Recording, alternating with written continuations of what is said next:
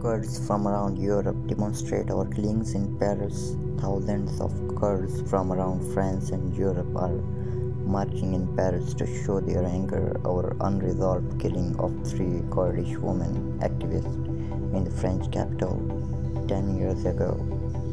Thousands of Kurds from around France and Europe marched through Paris on Saturday to show their anger over the unresolved killing of 3 Kurdish women activists in the French capital.